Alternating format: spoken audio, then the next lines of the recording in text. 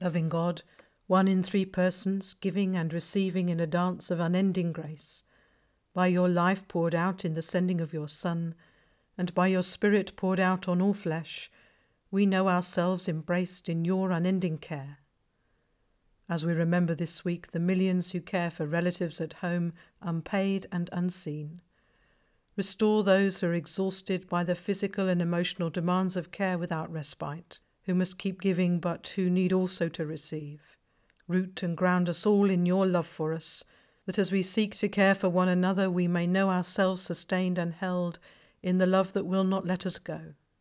Remind your world, that so often knows the price but not the value of things, that such priceless sacrificial care is at the heart of the love that made all things, and that sustains all things in being.